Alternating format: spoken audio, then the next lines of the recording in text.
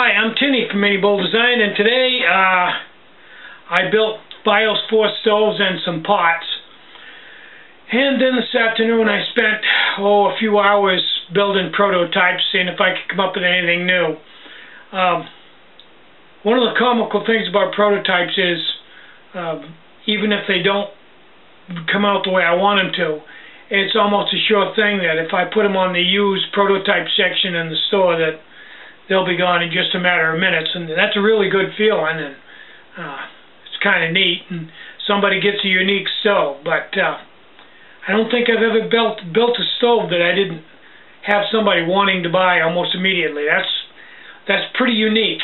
Not something just anybody can say. But I don't have a lot of prototypes or a lot of leftover stoves. They all basically go on the website and people buy them. Bye-bye, they're gone.